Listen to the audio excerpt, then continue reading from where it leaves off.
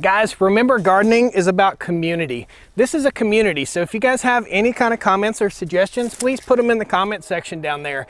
YouTube is our biggest gardening community. Hey there folks, this is Josh, Stoney Ridge Farmer. Welcome back to the farm. Today we're gonna be working in the garden. We're gonna be prepping the garden for spring planting. So we're gonna go in, we're gonna take down all the old lattice work, we're gonna mow down all of this debris and all this mess and push up the stuff that we can't till into the soil. We're gonna till up the soil, we'll rake everything up. We're gonna show you a little bit about deer fencing and how we keep the deer out of the garden. We're gonna talk to you about why our chickens are placed where they are, close to the garden, and why our honeybees are right there, close to the garden, and the garden's above the orchard. All sorts of fun stuff today here on the farm vlog, so come along and learn a little bit and have a little fun in the garden with me. All right? Woo!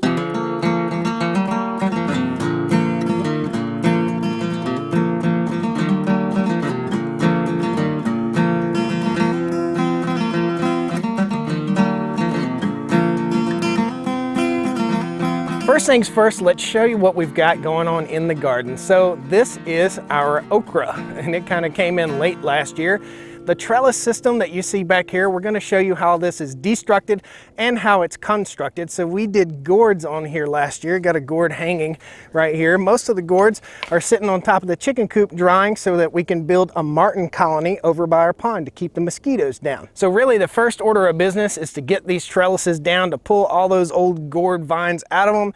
There's some old gourds laying here. Basically, we just got to take everything down and mow it to the ground. This is our corn. We're going to be using the Tough Cut here on the Ventrac tractor. We're going to mow all this stuff, try to pulverize it, put it back to the land. If it cuts up and busts up good enough, we'll run the tiller right through it. If not, we may put the landscape rake on and rake it up into a compost pile, either burn it or compost it. We also have to take down some of our deer fence. I'll take you over here and I'll show you how our deer fence is designed, and we'll do more videos on this later in the year, but this will give you some good idea how to keep the deer out of your garden first thing this season. So let's talk about our deer fencing for the garden. We have 2 rows of fencing. They are 3 feet apart. This line is 18, 36, and 54. This one is 3 feet from that one, and this line is at 18 inches.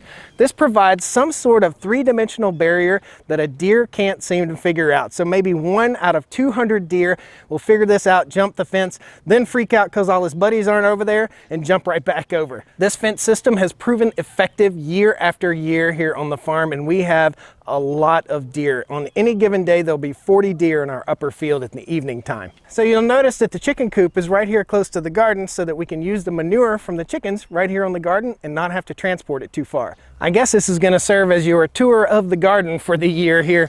So the chicken coop is here, the outside run is there. We take the poop from the coop and we're going to compost it. Later on in the year, we're going to show you how to build a composter so that you can start composting all your food scraps and all of your vegetable scraps from your own table and your eggshells, which is very important for stopping blossom end rot. So your garden needs those minerals and your chickens need those minerals too, but I don't suggest that you feed your eggshells back to your chickens. It might inspire them to start eating their own eggs, which is not a good thing. So over here we have the garden. Down below the garden is the orchard. So we have the orchard down here with about 60 or 70 fruit trees, and as you can see, the honeybees are here. We are expecting the bees to swarm anytime, so we may get a special treat later on today with the honeybees swarming. We have them directly above our orchard, and these are all dwarf type trees. In other words, they won't grow to like 30 feet tall. That's good because the bees will come out of the hive and land on a tree in the orchard, and we can capture the swarm and put it back in a bee box. So guys, a lot of thought needs to go into how you plan your little homestead so that you don't have to move things, so that your honeybees are easy to catch, so that they pollinate your fruit trees and they pollinate your garden. It's all a symbiotic relationship and it all works together. So as you may have already guessed, the most tedious part of this is just going to be cutting zip ties and laying this cage over to the side. These are 6 or 8 foot. These are, let's see, they're 6-foot panels that you lay inside concrete forms. You can get them at your local Lowe's or Home Depot or whatever hardware store, but they work great as lattice work or trellis work for your garden, and you can use them year after year after year after year. Now these are T-posts, and we put T-posts in, and we only put them in about this deep, just deep enough to support the plants. This is the organic material we'll be chopping up with the Tough Cut, and as you can see, these gourds basically have just turned into paper. We also have some stalks down here, and I'll pull a stalk for you. some of these stalks are compostable and some of these stalks are really woody. And this is a Goliath sunflower seed, and you can see it's almost like wood. So we can't till that. We need to chop it up first. Whatever we can't chop up fine enough to use the tiller with, we'll push up into a pile. We'll either burn it or we'll compost it. Most likely we'll burn it and then we'll push the ashes out on the garden. All good stuff for your garden. First order of business is pulling up these stakes. Josh, why do you have stakes at the end of each row? Because I have them labeled. Mammoth sunflower. 1/2 cantaloupe, 1/2 watermelon. So basically I just go get a pack of these stakes and they'll last probably 2 or 3 years, and I'll label them what they are. Now this year I'll paint over top of it with some white spray paint and then write it again. Cool. And I also put the day that I planted them. Guys, let this be lesson number 1 in your garden. Keep records. Pay attention to what you do and keep records, row after row, seed after seed. Write down what type of seed you use. Get a little notebook and take notes on your garden, and you'll improve every single year.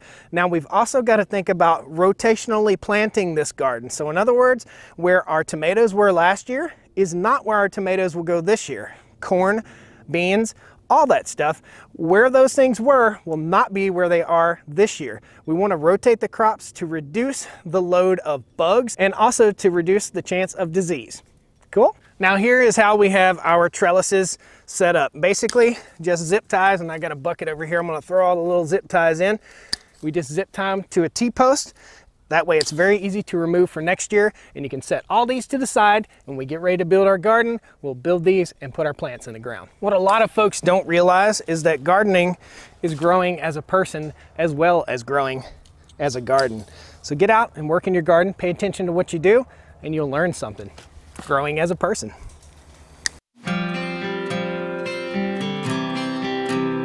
All right guys, we've got about 30 feet of our trellis work down already. Don't forget, if you have any suggestions or comments, please leave them down there in the video description. This is all one big community garden. YouTube is one big community garden. We can all learn from each other. Cool? So here's how it comes apart, and we just need to clean all this debris out of here. This takes a few seconds. Get it done right, do a good job. Awesome stuff. Folks, a lot of people get into gardening and expect to just do super awesome the first year, and when they don't do very awesome, they just give up. You know, to me that's not the right way. That's not the way out. You need to keep trying. You need to keep working at it. You need to learn. You need to educate yourself. Go to your local USDA office or the county extension office and speak to a master gardener. Send off some soil samples and learn how to treat your soil, and it'll treat you good and get your garden growing great. So the secret to making these T-posts easy to remove is to only knock them in the ground to where about that much of the little spade is sticking up. So only about a ½ inch of that little spade is up, and when you grab them to pull them out of the ground, they just come right out. But they're in the ground far enough to support your plants. There we go.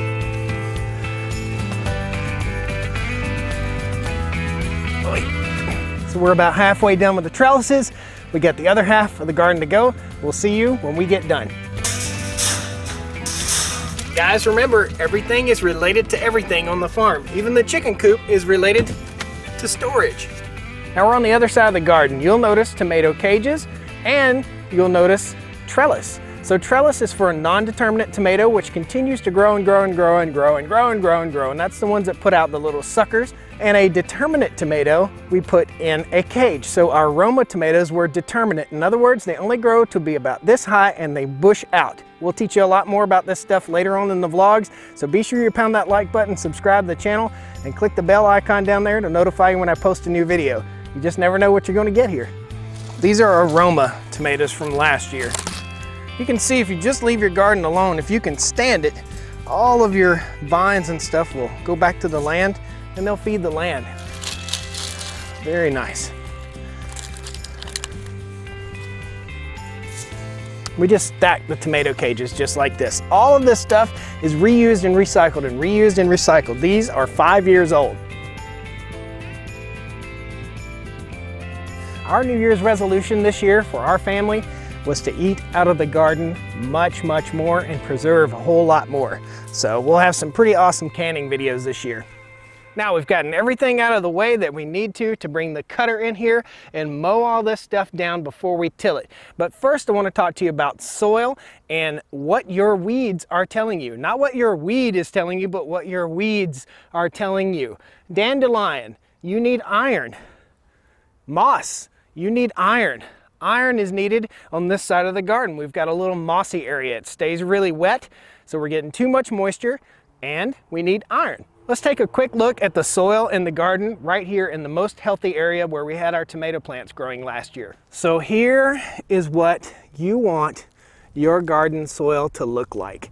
It's a mixture of clay, a little bit of wood chips that are composted, little root material. This is what drives worms and microbes crazy, and this is what you need your garden to have. We're on our 3rd year here on this garden spot, and we're just getting it close to where we want it with the organic material. Guys, don't be surprised. It takes years and years. Follow along on the vlog, and we'll show you how to build your soil year after year. Let's take a second and tell you about the tractor. This is called a Ventrac. They're made in Ohio. It's a 24 horsepower little diesel tractor. And on the front of this tractor, we have what's called the Tough Cut. It's basically a 6-foot bush hog or brush hog to go on the front of this tractor. And we're gonna clear out all this mess with that brush hog. Then we're gonna go get the landscape rake hooked to it, which takes like 2 seconds. We'll come back down here and we'll dress all this up, and we'll push all that organic material over to that clay-ish section of the garden. And then we'll hook up to the tiller. It's a front attachment tiller, and we'll till this garden up. I cannot wait. I have not got to use the tiller yet, so it's gonna be fun. That's a fun tractor to drive.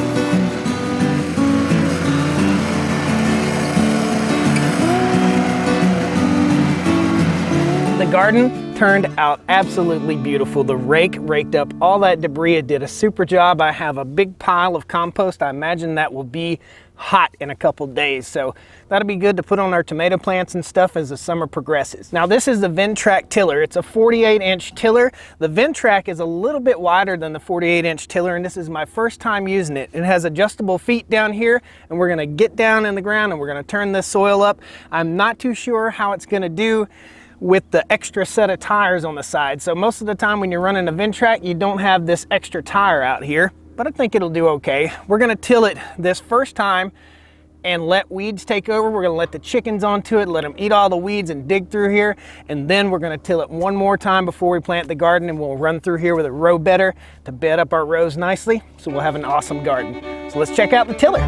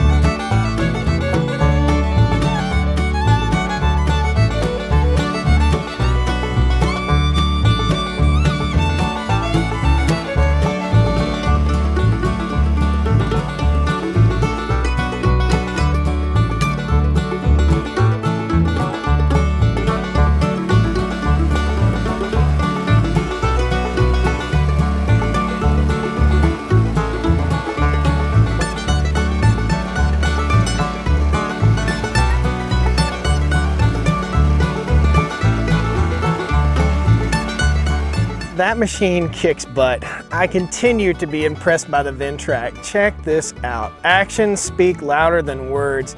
Can you believe what we started with looks like this now? Now you can see my compost pile right here. I got a long compost thermometer. I'll stick it in there and see if it's heating up. We've got another compost pile up by our other garden. We have not tilled it yet. We're gonna put the Ventrac up against the rototiller behind the tractor and see which one we think is the best. But man, it did a great job. The only thing different I think I might do next time is take the outside wheels off of these, and it's a pretty simple procedure. You just pop them off, and that way the Ventrac will be the same width as the tiller. Pretty awesome. Guys, I hope you had a good time today on the farm vlog. I hope you learned a little bit about gardening. Got a lot more teaching to do, a lot more work to do. We're just tilling this up now to kill weeds.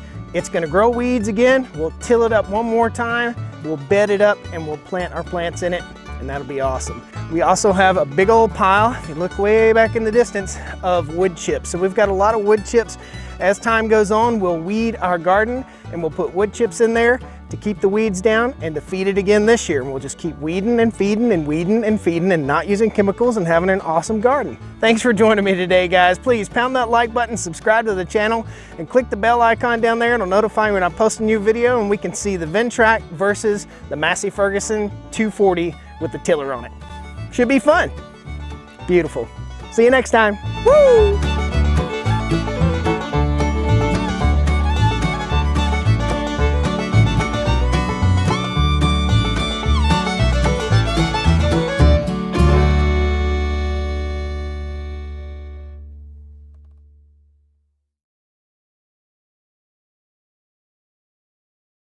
We got one final thing we need to do. Go ahead, birdies. Go check it out. Go check out the garden.